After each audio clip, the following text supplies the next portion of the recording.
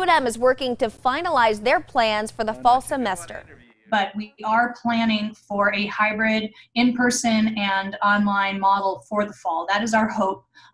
But of course, safety and the well-being of our community is the priority for all of these things.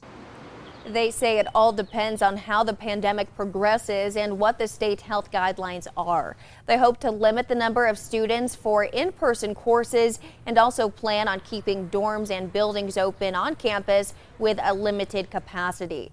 New Mexico State says they plan on having face-to-face classes this fall, but will give students the option of taking courses online.